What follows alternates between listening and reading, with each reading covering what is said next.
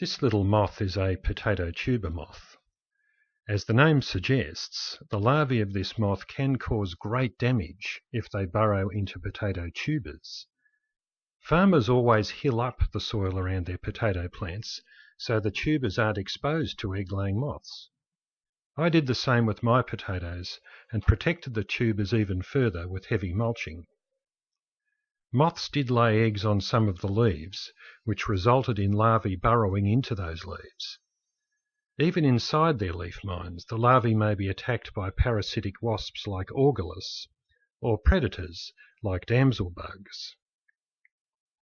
Even without good bugs, a few leaf mines here or there will have very little effect on the yield of your potato crop, especially if the crop is as healthy as this one.